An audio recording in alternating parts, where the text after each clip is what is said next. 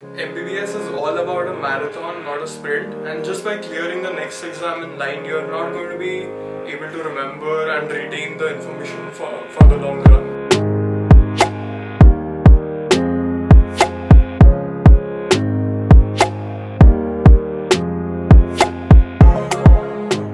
Hello everyone, my name is Siddharth and I'm a medical intern here in India.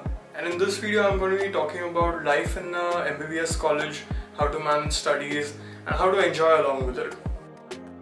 Congratulations to all the NEET-UG aspirants who got into their dream college or managed to get into a seat of their choice. Some of you will continue living at home, but some of you will have to go to the hostel. But don't worry, it's going to be fun nevertheless. Being in a MBBS college is not all about studying but also enjoying along with it. This period of life is one of the best times and with minimal responsibility possible. The only main responsibility you have is to study and get good grades on your exams. That being said, you will have to study most days of the year, but not the whole day, just around 3 to 4 hours after college throughout the year will be good enough to make your life easy during exam season. I've made a video on different study techniques that you can use to study in med school, and I will put it somewhere here or in the description. Another thing that you will realize in a medical college is that all the students around you are just like you. They are above average students who feel that they are under average students after the first few exams in the college. But just remember that the exams in medical college demand very different things from what NEET-UG demanded. It's okay to feel out of place. The best way to overcome is this by understanding the exam pattern of your college and how to get on top of it. And you can do it by asking your seniors or trying to find a mentor that will help you and guide you through the whole journey. It is very important to find a senior or a mentor who will help you throughout the years.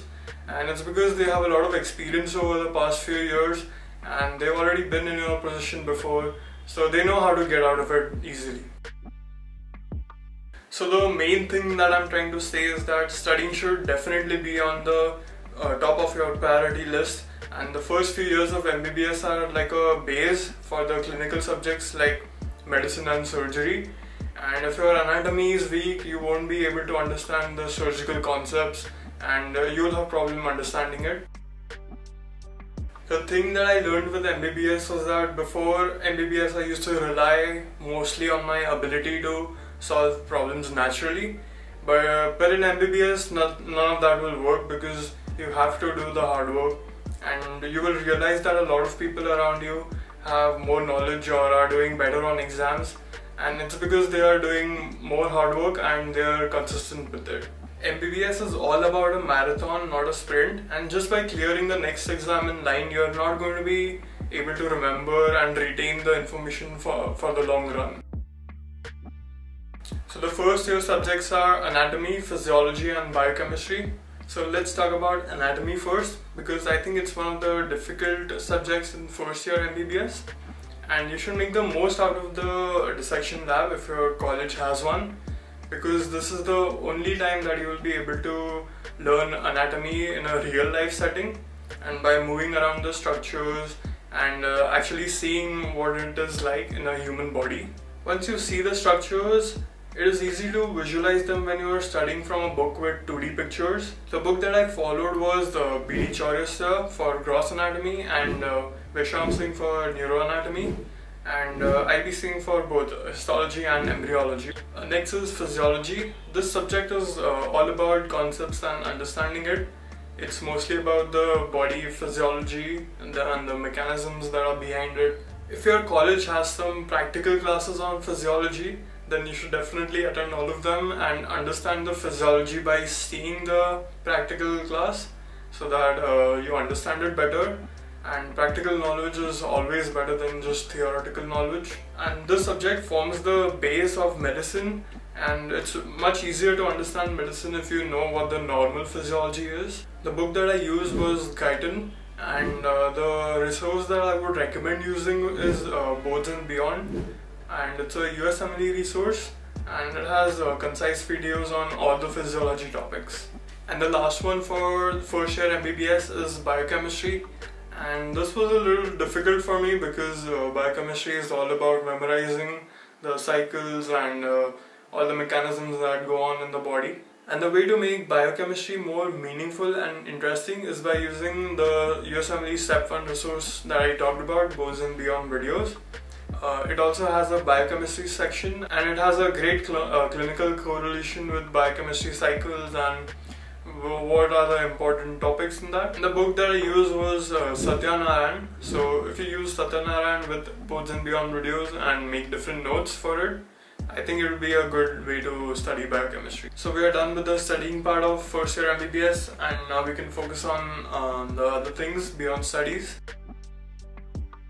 Having an activity that brings you joy or that you enjoy is very important in college life, because it can get very monotonous during the college days with the same study routine and the same college routine. Having that time away from studies will make you more productive when you're studying. The most important thing is to put this in your calendar that you need to do something that you enjoy every day. And I talk about how to be productive and the different 5 steps that you can follow to be productive. And I'll put some tags over here, or I'll put the link in the description. This activity can be any sports like basketball, football, or just running. And the problem is that many colleges don't have the equipment or don't have the ground for you to play, but you'll have to find some way around it and try to play outside of your college. Some colleges will have the facilities and the grounds for you to play, and you should definitely make the most out of it. And if you don't know any sports, then maybe you can try learning something new. I used to play basketball before I entered college, and I was a nationals player. But my college, GMC Kolhapur, does not have a basketball court, so I had to switch to football and running.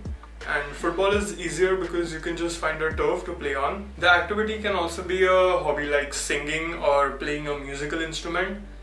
And I got into playing the guitar during the COVID-19 lockdowns because we were not allowed to go outside our home and play any sports. Another thing you can do is read books like Think Like a Monk or Atomic Habits. And you must be wondering, why am I recommending more books to read after reading medical textbooks the whole day? These are some of the best books and the must-read books for everyone. They will teach you a lot of things about life, and you can read them on days like a Sunday where you decide not to study and just relax, or on days when you feel like relaxing inside rather than going out. Taking care of your mental and physical wellness during the whole of MBBS is very important, and there will be some days when you feel down or when you feel like you're in an endless cycle of just studying, going to college, coming back, studying, and those are the days when you should take a day off and do some of the activities that we talked about earlier, or do something else that makes you happy.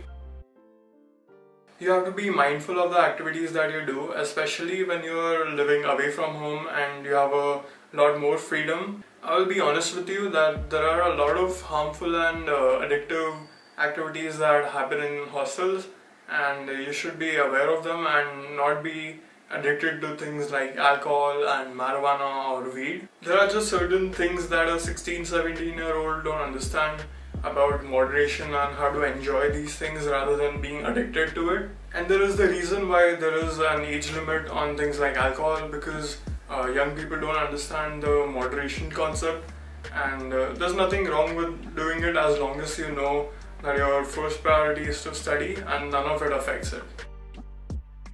Okay, so the next thing is eating healthy and the right food. And this will be a little difficult if you are living away from home, but there are some ways by which you can figure out what things to do. The thing is that this will directly affect your mental function and the level of concentration that you can maintain while studying. And the next thing that I want to talk about is traveling. Travel the most you possibly can, like after exams or during a long weekend. Make the most of the college trips and enjoy them fully. This is a period of your life that is never going to come back. I hope when you look back at it, you can remember all the happy times that you had and all the memories that you created. I went for a lot of trips during this period of time, and the most recent ones were my medical exchanges to Brazil for a rotation in the obstetrics and gynecology department.